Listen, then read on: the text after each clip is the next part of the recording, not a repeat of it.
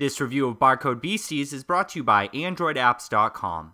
Barcode Beasties is one of the coolest game concepts for the Android platform.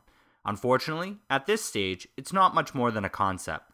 This game requires that you have the barcode scanner app installed as well, so make sure you have that before you open the app. The app is really simple. All you need to do is tap on the white part of the screen to load up the barcode scanner. You're going to need to scan at least one barcode, but it becomes much more interesting if you scan two. After you've found your objects and scanned them both, you'll be brought back to the main screen. Here's where the game falters. The barcodes you've scanned have created two Barcode Beasties. These beasties are creatures that you'll pit against each other to fight. The concept sparks thoughts of Tamagotchi, Pokemon, Digimon, and all the other toys from years ago. Unfortunately, all you end up doing is starting the fight with one button press and then reading the short write-up of how the fight went.